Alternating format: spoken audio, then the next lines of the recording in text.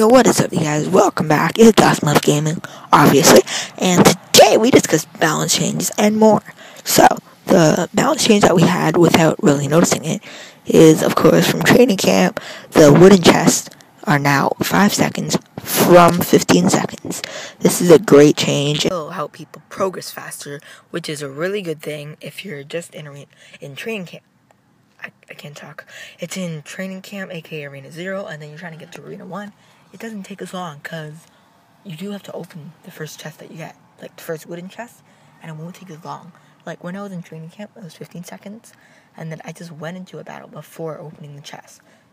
Of course, I didn't lose, because trainers are too easy to beat, but still, it will help some people.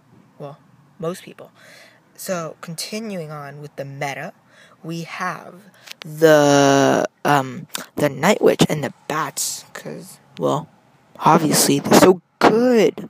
They are in the meta, along with the skeletons. And yeah, so the skeletons, if they're used properly and, like, used well, then they can actually be really good, and they can help you defend against even elite barbarians. Like, if you put them in the middle, it's going to drag one of the elite barbarians to the middle. So then, only one of them can reach your tower.